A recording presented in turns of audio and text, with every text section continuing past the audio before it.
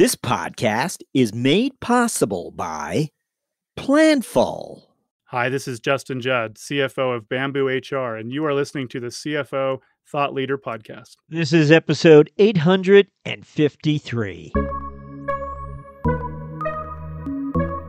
If all things are equal, just based off how the revenue's moving, we know what it's going to do to our profitability, our mix. And so keeping our eye on the ball on revenue and the pipeline behind it is oh so important. We also have to focus very hard on our expense growth factors. So think of that as your expense growth ratio to your revenue growth, right? And you can't have any one area where, if revenue is going to grow 3%, you can't have your expenses grow 6%, And so it's discipline inside the portfolio. And there's things that are declining, the expenses need to decline in line with it. And things that are growing, the expense growth has to be controlled and tethered and stay in sync. And so we're always focused on that expense growth factor. Hi, it's Jack. On today's show, we speak with CFO Chip Zint, CFO of Deluxe.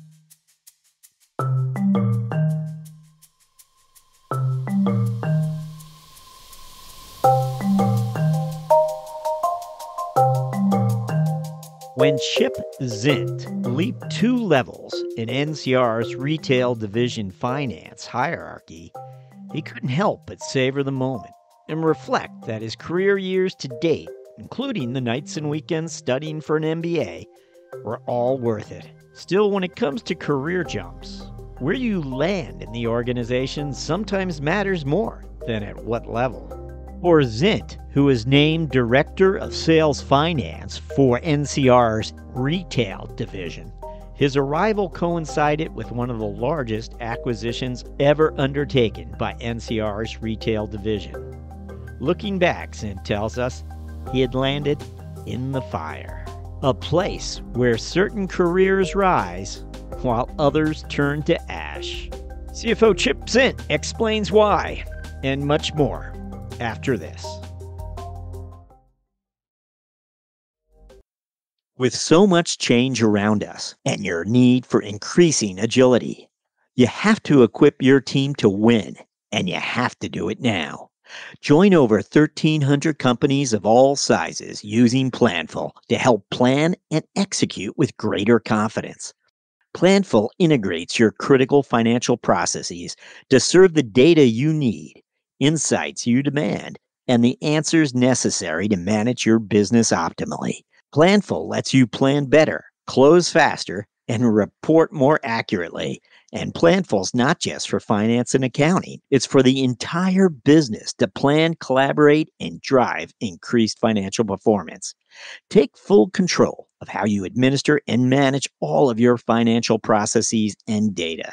And put finance first collaboration at the heart of every decision.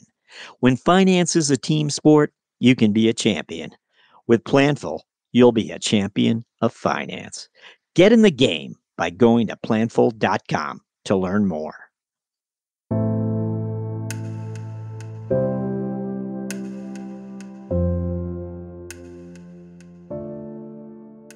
Hello, we're speaking with Chip Zint, CFO of Deluxe. Chip, welcome. Thank you, Jack. Great to be here.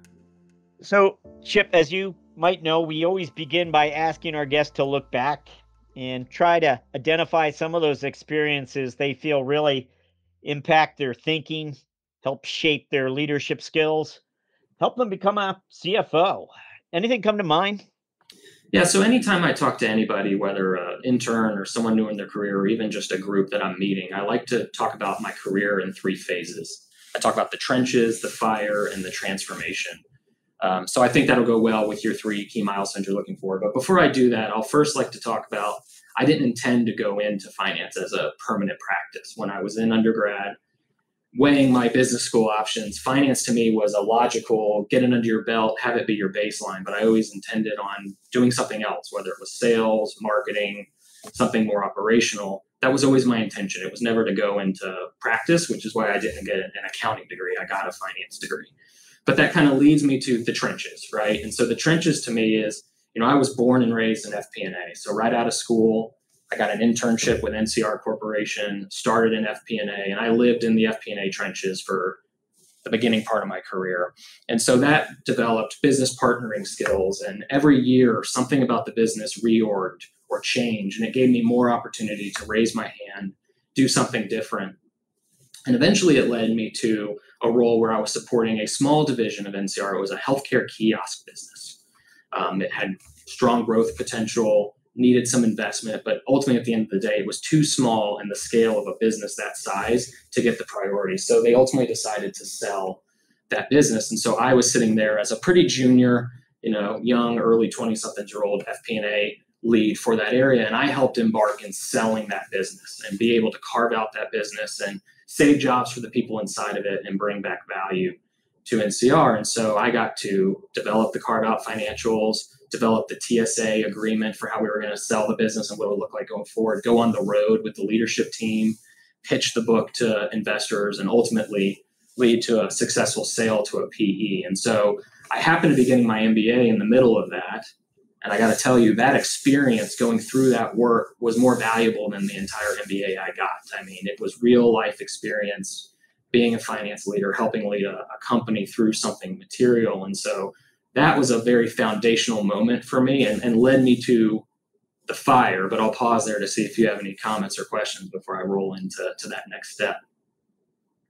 No, please keep rolling. And I just want to point out you were at NCR 13 years, so you really did make an investment of time, but please continue. I did, and I can talk more about that. So then I call the fire. So after successfully finishing my MBA and doing all the things I just talked to about, I was feeling really good about where I was in my career, and I raised my hand and I got a promotion 2 levels above where I was.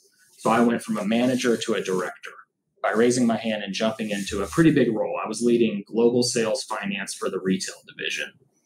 And the retail team had just finished what was one of their largest acquisitions ever.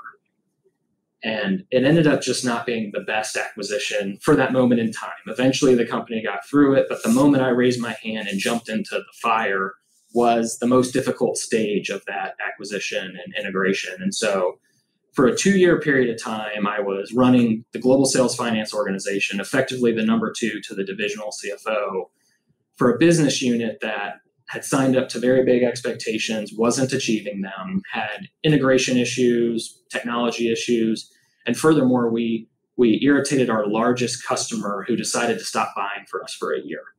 And so I went through a 2-year period where my whole work-life balance shifted the wrong direction, way too focused in work. My son had just been born, so I kind of wasn't there for the early stages of his development and really just got sucked into a really tough situation.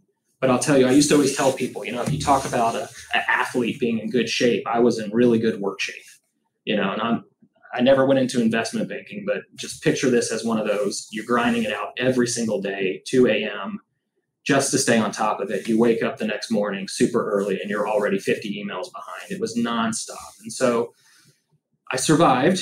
Ultimately, what ended up happening is a lot of leaders left the organization, were asked to leave or left on their own. And so I became one of the last men standing. And so it gave me many opportunities to eventually partner with the actual CFO of NCR. He stepped in to temporarily run the division as the CFO. And so I got side-by-side time with him. And he became an ultimate mentor for me, and I'll talk more about him later. But it led to an opportunity one day that I'll never forget, and it came up later in my career where at NCR we had something called the OCR. It was the order cadence. Every Tuesday you would get on the phone with the CEO, kind of the top 200 leaders of the company, and you would talk about orders you closed the week before, what's going to close this week, what's going on with the customers, what does it mean? It was the heartbeat of the whole company.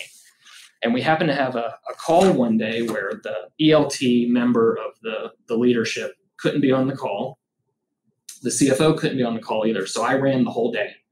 And we start our calls with Asia Pac getting their commitment, Japan getting their commitment, and so on and so forth. And so I got to the ultimate call with the CEO, and the Asia Pac division had lowered their order commit by $20 million that day. And the NCR CEO at the time was a very bright guy. I mean, amazing leader. He knew more than you could possibly know. So I'm still pretty young, pretty nervous about this. And I show up on this call with 200 people. And of course, the first thing he says is, I want to start with retail. I need to know what is going on. Because I had made the decision that the best thing for me to do representing the division was to present the most up-to-date factual update of the business, not show up and act like everything was fine. And so I did. I sat there for over an hour taking constant drilling from him on what's going on, what's going on with the account, what caused it, what are we doing to offset it? I mean, just unbelievable pressure.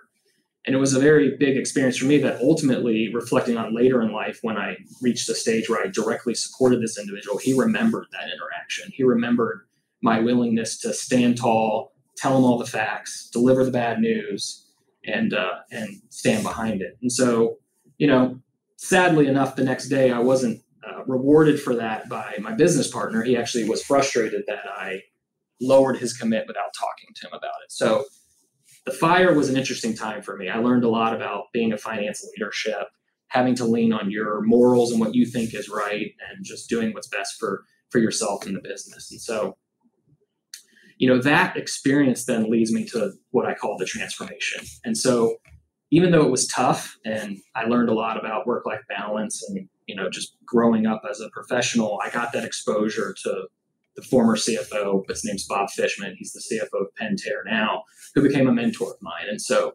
surviving the fire, surviving that journey and getting to know him, it led to many, many opportunities for me. So I went on about a 3-year journey of transforming myself as a finance leader, no longer an FP&A guy. I went into treasury. I led our debt capital markets organization. We took on a PIPE with Blackstone. I got to be a part of that transaction, massive share buybacks, massive focus on returning value to shareholders, board messaging, M&A opportunities. It was an incredible opportunity to round myself out. That led into a 6-month gig helping with investor relations, getting exposed to the investor relations world, both internally and externally, helping onboard a new IR lead. And then ultimately it led me to the position of being the head of corporate FP&A, which is what brought me back to being that business partner to that really tough, uber smart CEO who was Bill Nudie. And so that was really my journey at NCR. And so you commented on my tenure there. And like I said, I was born and raised there, from internship to VP and ultimately a divisional CFO. And so what ended up happening is COVID came around and I reached a stage where I felt like I was at an inflection point in my career where I had almost been there 15 years. And a lot of people have told me, look, if you're going to be somewhere too long, you become that company's person. And so, again, my mentor, Bob Fishman, he got me in touch with an incredible gentleman at Korn Ferry who we had a mentoring session and we talked about what I wanted to do with my career, where I wanted to be. And it was the first time I had publicly told someone I want to be a public company CFO. He told me, he said, it's rare for someone to actually say that. Most people, they strive for financial leadership. They're open to private equity. They're open to any route they can go. But it's rare for someone who's been at a company for as long as me to say, I want to be a public company CFO. How do I get there? And so that was an incredible moment for me because it's what ultimately led me to Deluxe. And we'll talk more about Deluxe here in a minute. But we had a whole conversation about what it is I want to do, what I'm looking for. And he very clearly told me, he said, Chip, this is exactly the role you're looking for.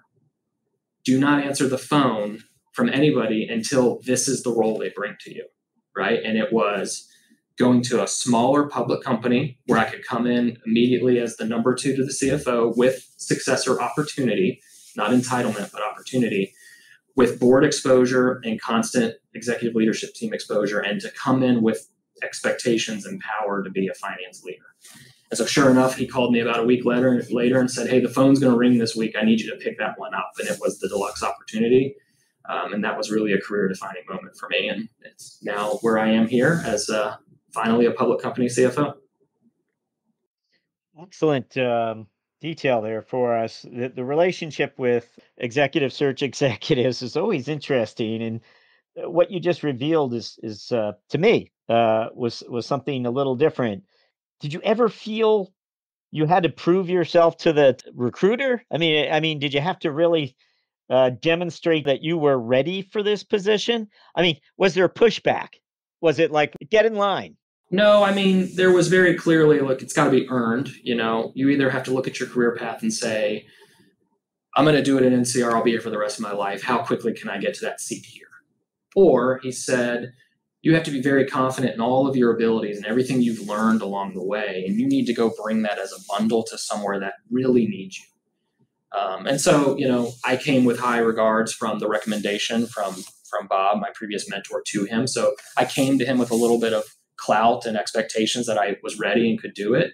The rest of it from there was opening the door and letting me kind of walk through it and prove my worth to Deluxe and ultimately get the shot. And for me, it was a moment to say, I was pretty confident that the experience I had had over those first 14 years of my career was unlike anybody else. I didn't have a flashy, get a part of a unicorn startup and go. I really went through the trenches, as I said. I went through the trenches. I went through the fire. I transformed into an operational leader and eventually an operator in my role as a divisional CFO. And so maybe a little cocky, I was pretty confident that I had a robust set of background and skills that it'd be hard for someone like Deluxe to find in another candidate. And so I entered the whole process with that chip on my shoulder, kind of saying, I am the guy for you. And when I interviewed with Barry McCarthy, who's our CEO, I sold him on myself pretty easily.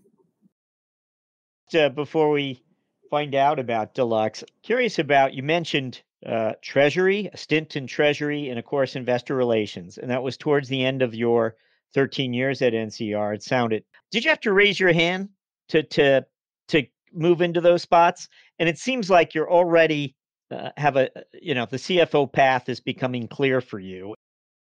Yeah, it wasn't exactly towards the end. After doing those, I did run corporate FP&A for 2 years, and then I was a segment CFO for almost 2 years. So it was kind of towards the 60% of my time there. But it was in that role in the retail division when I was in the fire, per se, getting that one-on-one time with the CFO where I talked about career pathing. And I did raise my hand and said, look, I need a little bit of a break. A, I want to keep growing my career.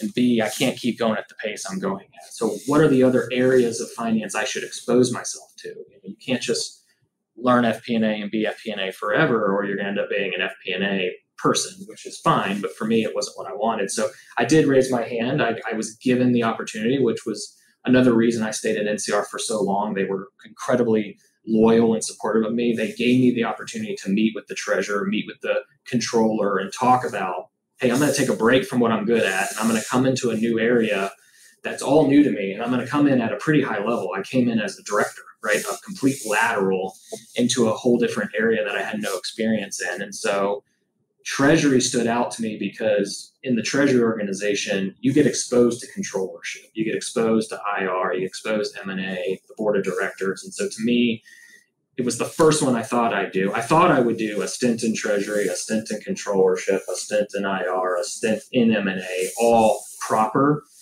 And the Treasury opportunity it gave me a bit of it all, right? It gave me enough controllership experience to know there's always going to be smarter technical accountants than me. So I'm not going to be a technical accountant and to learn how to engage with them. So, but yeah, it was raising the hand and asking for a chance to develop myself for a few years. A wonderful overview for us, so thank you for that. Now let's find out about Deluxe. You shared a little bit with us, but tell us about Deluxe. What does it do, and what are its offerings today? So I'm going to start with where we are going to, right? So we are heading to be a payments and data company that helps businesses pay, get paid, and grow. That's what we're moving towards. And you're probably like, well, I don't really know what that means. So let me rewind the tape here for a second. Deluxe, you probably know who we are. We are the original check company. We're 107 years old, best known for writing checks, the personal check, the business check. That's who Deluxe was, still is a good piece of us, but we started out as a check company. And over the years, it became a very big printing organization. And so we expanded into other printing avenues. So we have a big check printing business still. We have what we call our promo business, which is really business forms and business essentials, things that businesses consume in the natural course of business, all print and paper products. And so that's what Deluxe was for 90 years. And then, in the mid-2000s, Deluxe went on a journey. And by the way, those businesses are secularly declining, right? No surprise, right? The physical check, paper business as it is, right? You went from paper to digital yourself. So declining area. And so in the mid-2000s, Deluxe, it couldn't grow anymore. So it went on about a 10-year journey of acquiring 50 different businesses, all for the sake of good multiples, provide some revenue growth, expand ourselves, but none of them really had any strategic connection to each other. And so what we found ourselves in when Barry McCarthy, who's the new CEO, joined about 4 years ago, was a great set of assets, a great brand with fantastic customers, but no connectivity, not really going to the market as one customer. When he actually got announced as the CEO, his first customer meeting, the client said, "Great to meet you. Which CEO are you? Are you the CEO of this product, that product?" And he was like, "I'm pretty sure I got hired to be the CEO of the whole thing." But we immediately had to go to work in kind of rebuilding the whole thing. We call it the One Deluxe model. So bring it all together, leverage that value, right? The value I told you is the customers, right? 4,000 bank partners, an incredible brand. Most people know what Deluxe is. They may think of it as the wrong thing that we want, but they know who we are. Incredible sales distribution. We have a great sales organization. We have all sorts of, again, the bank partners, reseller capabilities, e-commerce capabilities. So we had these assets that were untapped. And so we're in the middle of a transformation. It was another reason I came here, is because NCR was going through a transformation, and I grew up in that world watching that unfold. And Deluxe is 5 years or so behind them on that journey. And so I thought I could come in and provide a lot of strategic value. And so we're on a transformation to really integrate all those assets into one, simplify the portfolio, really figure out what we want to be going forward, invest in the right things, modernize the infrastructure, get the org structure right, and turn into a payments and data business that helps businesses get paid, and grow. And that's the journey we're on here at Deluxe. You arrive in 2020, so you're 2 years into the journey. Can you give us any early milestones that allow you to know you're going down the right path? Yeah, so like I said, core Deluxe is in secular decline, and the majority of our revenue is in those secular declining areas. So I always say, without really hard work, you're going to wake up every day and your business is going to be smaller. So you need to outpace that with customer takeaways, sales growth in your new areas, or maniacal cost out or leverage. It's not all about cost out, right? It's leverage. And since I've been here, we have grown the last 2 straight years organically. We talk about sales-driven growth because that's our non-GAAP definition of it. But last year we grew 2% on an organic basis, and this year, it's not fully out there. We're not fully done yet, but it's going to be, roughly double that. So since I've been here, that's been the name of the game. It's a company that couldn't grow revenue for the longest time, going way back.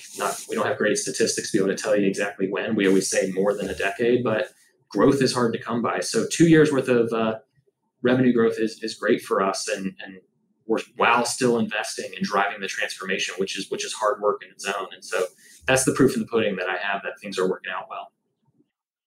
I looked at sort of an abbreviated look at your home page and what have you, and I thought, oh, they're doing something in the payment space. They're rolling out something there. And quickly I was like, wow, that's you have a lot of fintech startups in that space. Who are your competitors as you roll out these offerings?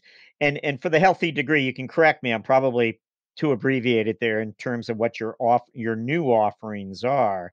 But what struck me was like, wow, that's a very innovative space that you're moving into. Can this company that has a print checking business actually compete in this very innovative?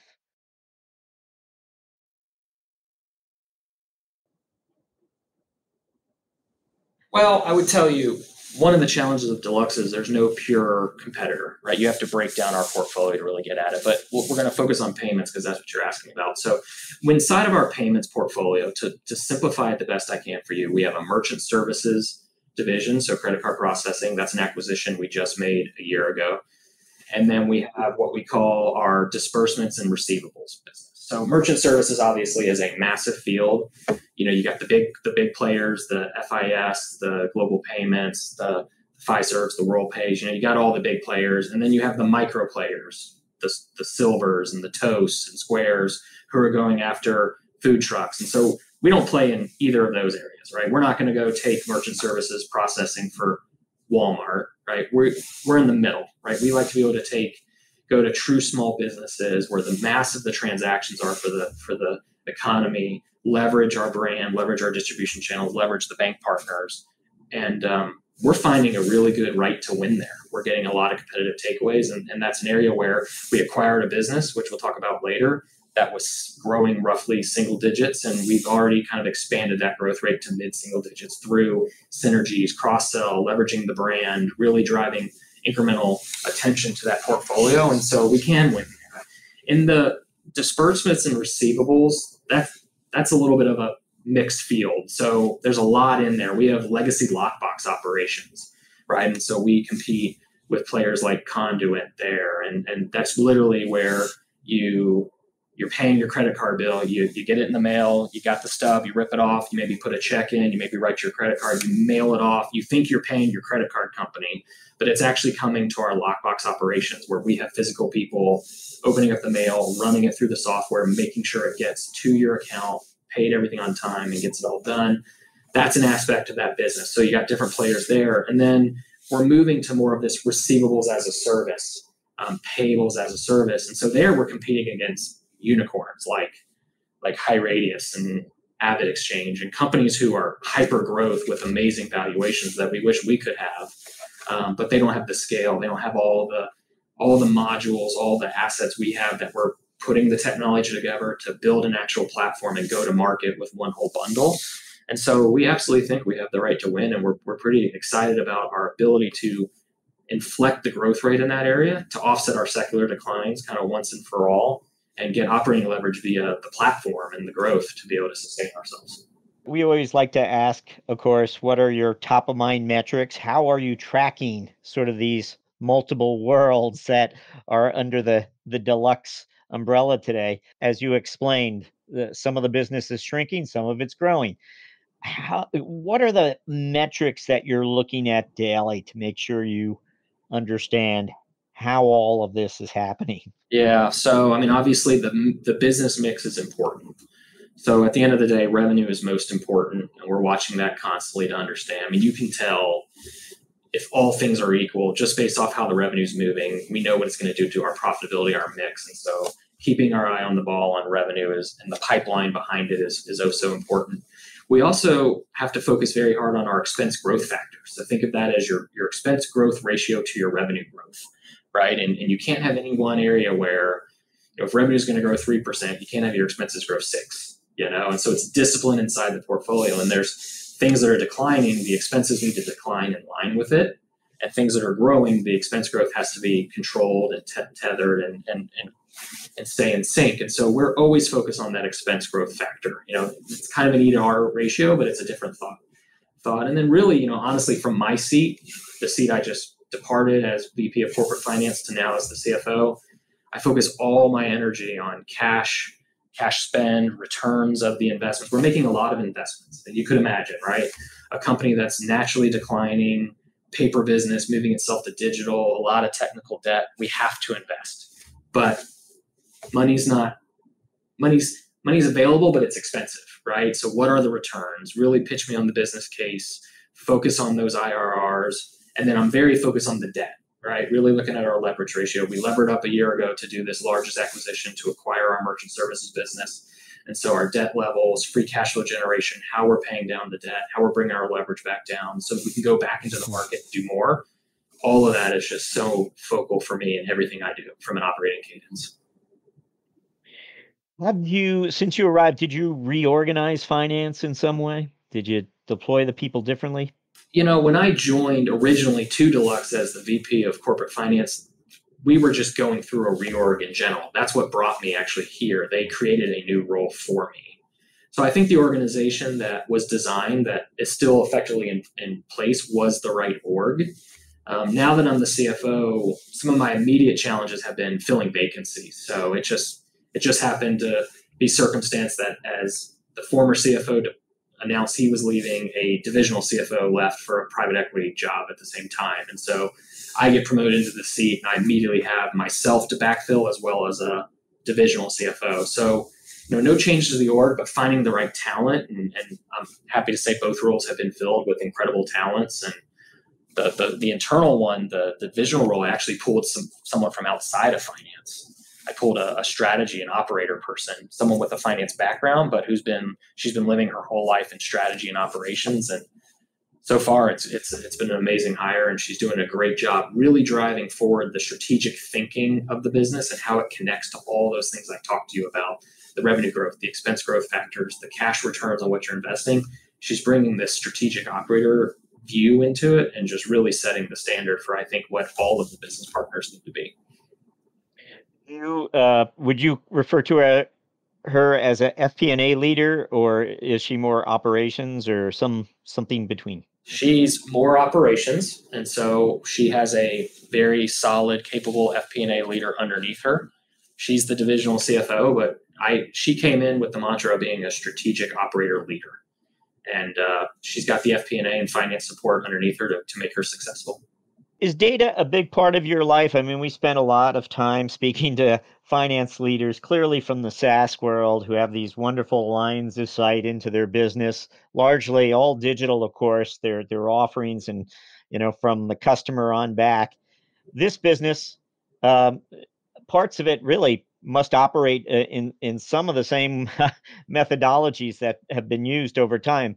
But what would you tell us? I mean, where are you on the digital journey as a company? And are you driving that now as well? Yeah, I mean, I am. I would say we're nowhere near where we need to be. I glossed over it in the history lesson of Deluxe, but no surprise, legacy business, 10-year run of acquiring 50 things with no integration. Our systems are not in a great place. And so a couple years ago, we went on a journey. It was the first leg of our transformation. We called it our 6 flags. It was modernizing the technology stack. So think Workday, Salesforce, upgrading our ERP through S/4HANA, Cloudera for our data lake, our entire Microsoft Office fleet, and Anaplan for planning. So heavy investment in 6 critical platforms. And most of them are along the way. The one flag we haven't planted, we say planting the flag, is the ERP. We've had delays, as you would expect, through COVID, work from home, virtual environment, got to get it right. And so that's the one where we just haven't finished the work to be able to say, okay, now we're stable. Now let's take everything we've done. Let's link it all together. Let's get great visibility to our data. And so really right now, data is not where it needs to be. I'm part of the solution to go drive it better. And we're stick managing it today. Hey, this is important insight. Figure out how to put a dashboard behind it. And I don't even care if it's a manual refresh every week. We need the visibility. Here's how I want to see it. But we got work to do to automate it. And we have work to do to stand up our cadences around it, right? Because we need operating cadences that take that data and actually use it for actual insights to drive the business. So it's a key focus for next year for me. Right. Nice insight there for us. Understood. It is a long journey. How old a company is this again? 107 years. It's already gone through several transformations, clearly. We always like to ask for what we refer to as a finance strategic moment. This might have happened anytime during your career. Might have happened before Deluxe. Might have been clearly the start of your NCR years, the end of them. But we're looking for a moment of insight that you had along the way as a finance executive, as a finance leader, and it led you to respond to the circumstances that you saw. Anything come to mind when we ask for a finance strategic moment? Yeah, it does. I mean, I would say I think I'm truly living it right now. Obviously, we're a public company, so I can't tell you too much, but I would say, to be in the seat right next to the CFO, to be the person wanting that seat, you have all sorts of opinions, ideas, thoughts of how it should be done, and you have all the answers. And so I'm in the chair now, so I've got to have the courage to actually execute on those ideas and champion them and drive the change to the organization. So I'm fully jumping in and doing that. I just can't talk a ton about that. So maybe I can come back if my ratings on this podcast are good enough to warrant me coming back. But I can tell you, so I always say it was my moment. So you got to rewind the tape. I joined Deluxe in August of 2020. First company change I've ever made. So I'm onboarding virtually in the middle of COVID. Never been in the office, never met anybody. I'm still learning the company.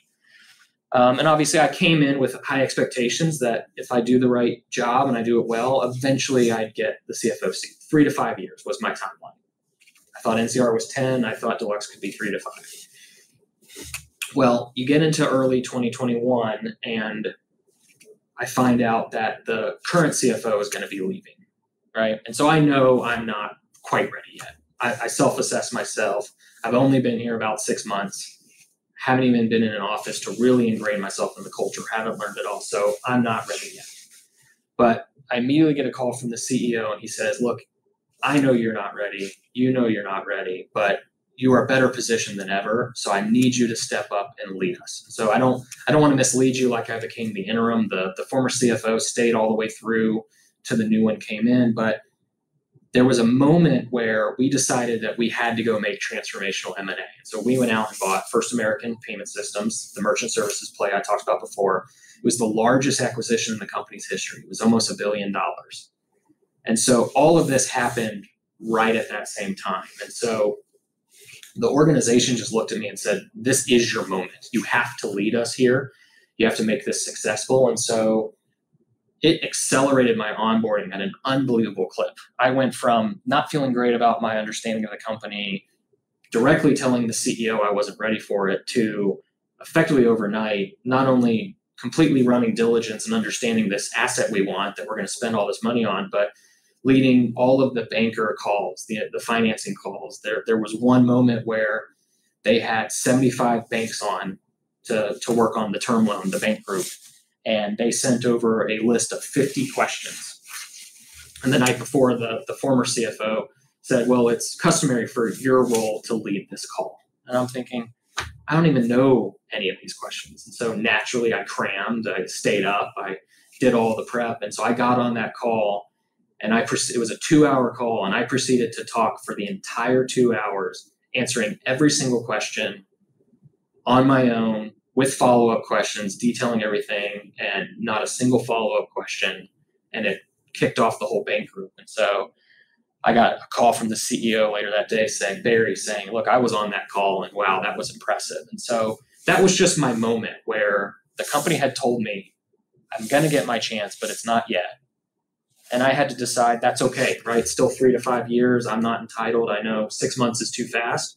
And I stepped up, and effectively we went from February of 2021 until June of 2021 working that deal up. And I effectively kind of earned my seat at the table. And so board communications about the deal, leadership team communications of the deal, it all came through me. And so by the time they hired the next CFO, I had earned my spot. And so the company invested in me and said, look, from now on, you're here. You're at the table.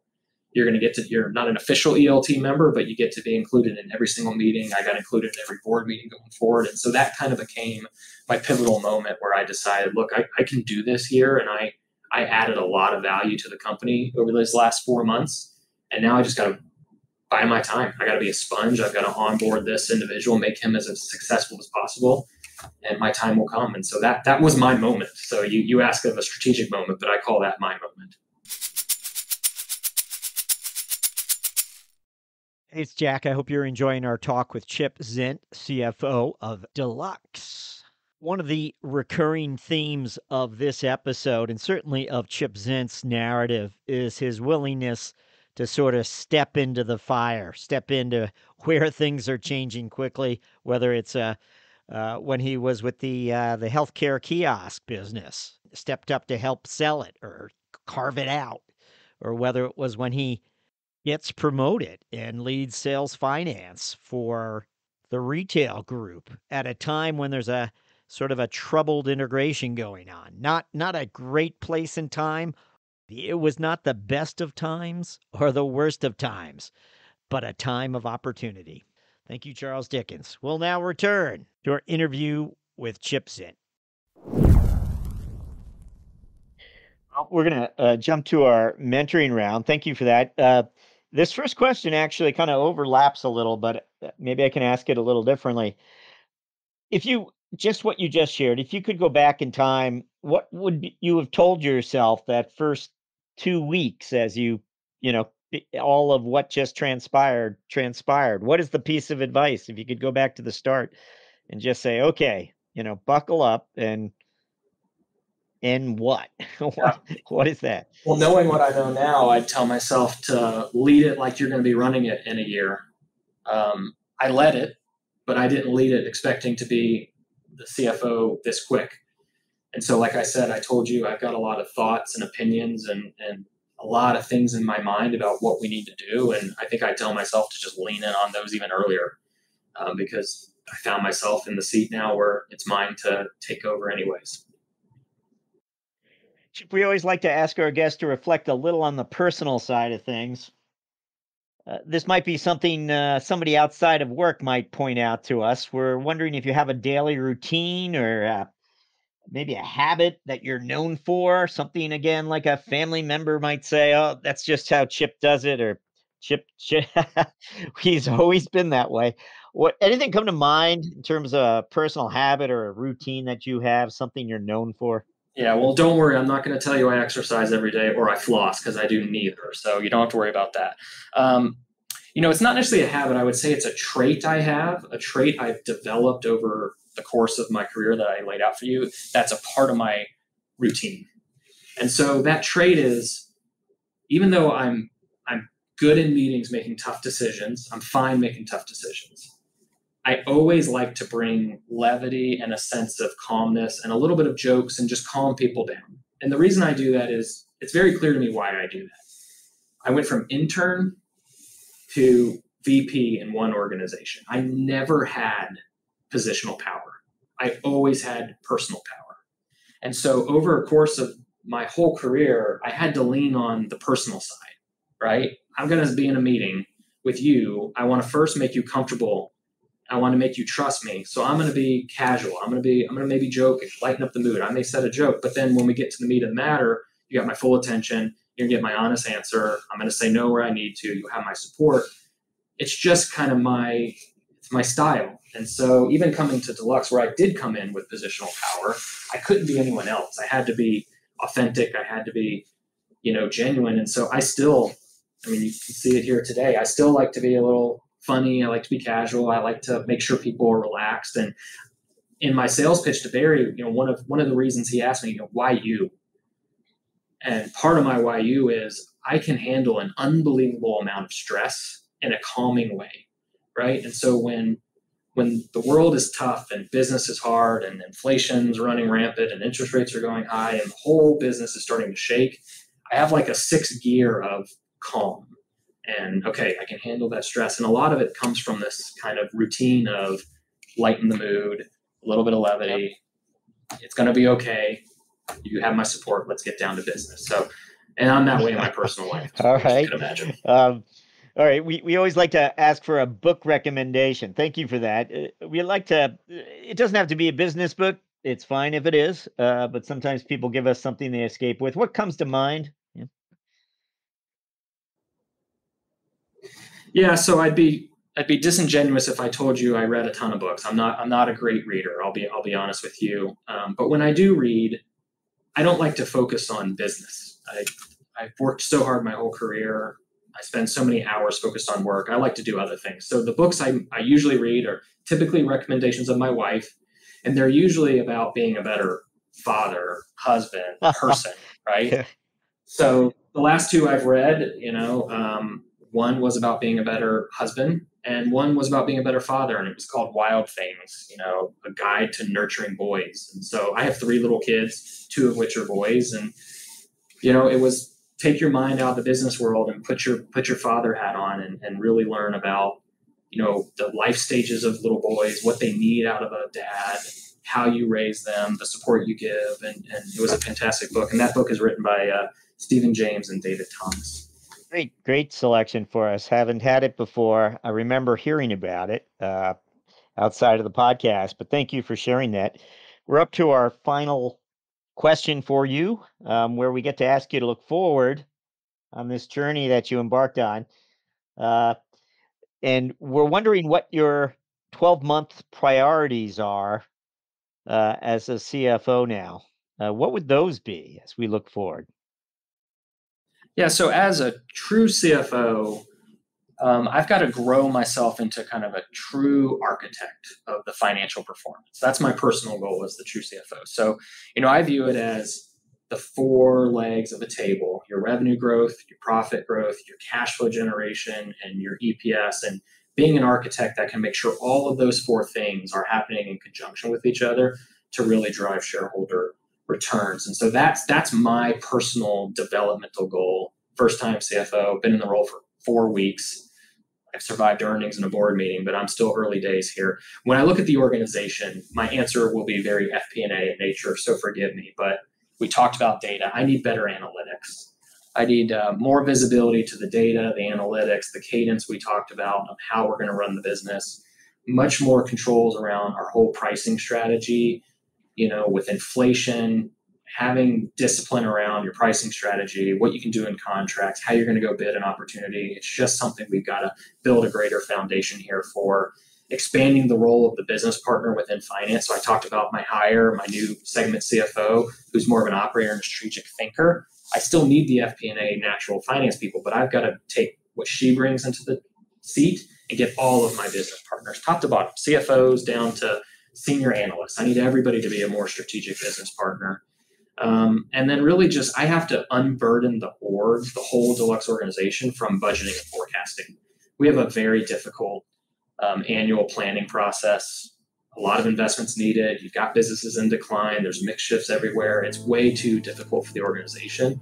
And that leads into how we forecast every quarter. And the burden's on me to kind of rapidly transform the entire budget and forecast process. Chip Zint, thank you for joining us on CFO Thought Leader. Thank you so much. That was great.